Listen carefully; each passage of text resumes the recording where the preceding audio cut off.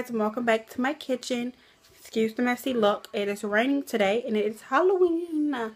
So for dinner, I wanted to make it early. It's only 1:30 right now, but because we're going to be out trick-or-treating and we're going to get home pretty late, I wanted to have dinner done and ready.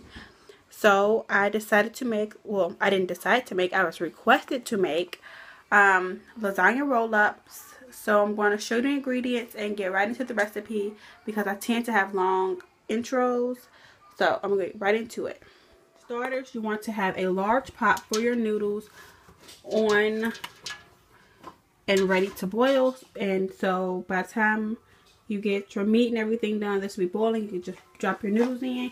You're going to need a large skillet to ground your ground beef and a baking dish to bake the roll-ups in. Also, you're going to need some ground beef, chopped onion, mozzarella cheese, 1 egg, some ricotta cheese, of course, lasagna noodles, and salt, oregano, basil, and pepper. The recipe also calls for Parmesan cheese, but I thought I had some, and apparently I don't. So that will not be in mine today, but it was in their original recipe when I originally made these, and it was delicious. So if you have it, definitely use it. So I'm going to get right into grinding my ground beef. And not to mention, you will need pasta sauce of your choice. Today I'm just using the Prego Pesto Marinara and 2 large bowls, one for the meat and one for your cheese mixture. In my skillet, I'm going to warm it up. And this is a non-stick skillet, so I'm not going to spray or put anything in it. And I'm just going to start with my onions. I'm just going to start with my onions and get those in there.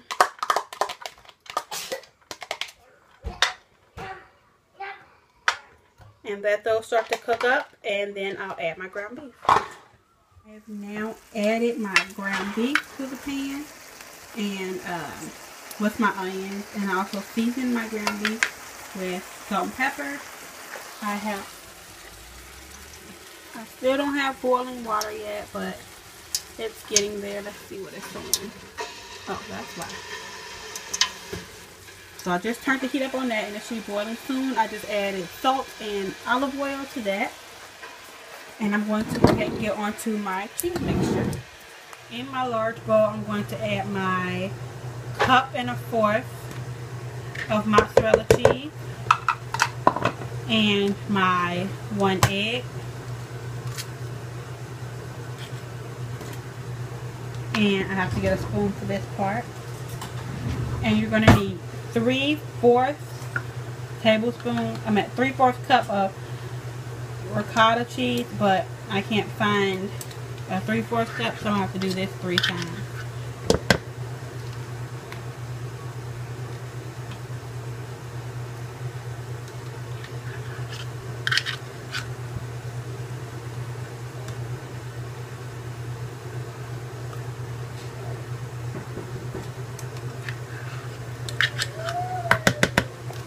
My meat is brown, so I'm going to go ahead and add, if I can get it open, my jar of tomato sauce. And give that a good old mixing.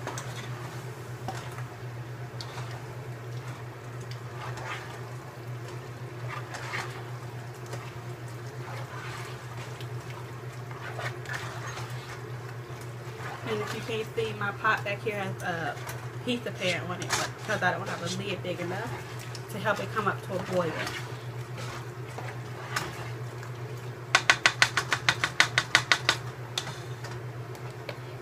So, actually, let me get an oven mitt.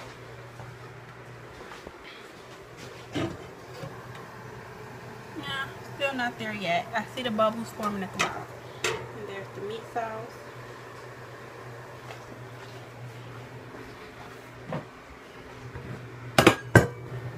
Back on my mixture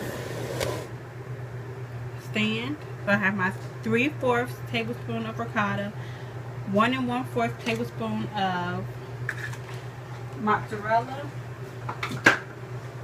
Now I'm going to add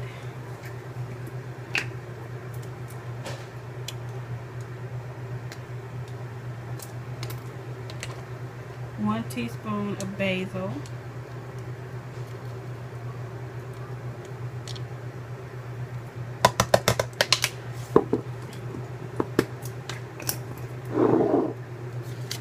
and I'm going to do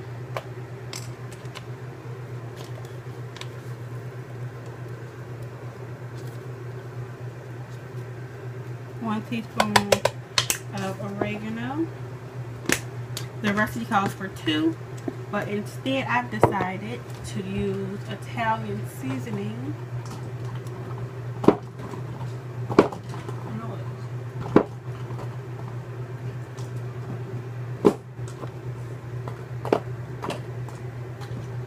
Here we go. I'm also going to use a teaspoon of Italian seasoning. And with a different spoon, not that one.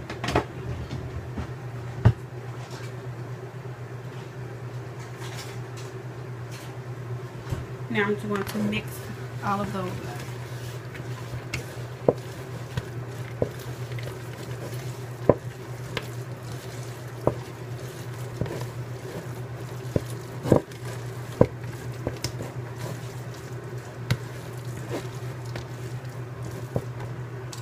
I'm going to turn off my meat.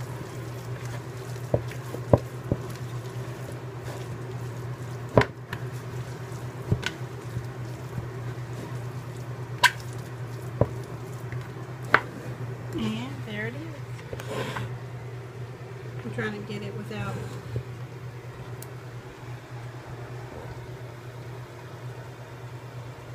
So now I'm just going to set my oven for 350 and let my noodles cook and clean up the mess that I have accumulated while doing this, and I'll show you the next step. Now into your saucepan you're going to add a layer of your pasta sauce, just to keep everything from sticking. Now my noodles are done, so now I'm just going to, I'm running low on space, so I won't be able to show you the whole process, but I will at least get to show you a few of them. You want to lay down your pasta noodles. I'm running low on space, so I won't be able to show you the whole process, but I will at least get to show you a few of them. You want to lay down your pasta noodles. Take a spoonful of my mixture. Try to get one close so that you can see, and just flatten it out. You don't want to make them too big and then they bust, but I definitely like to be a little generous with it.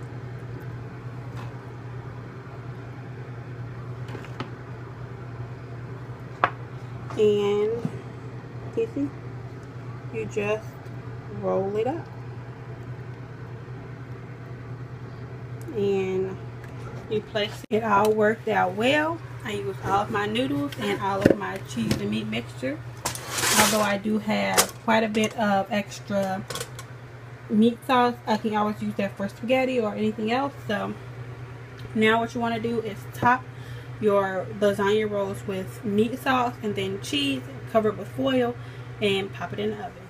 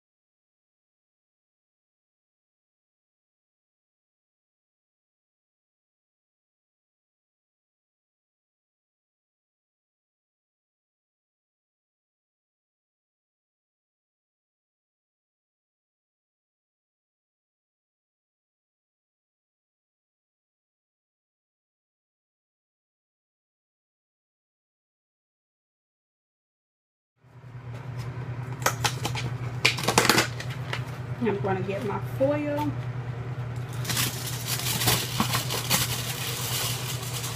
Whoa.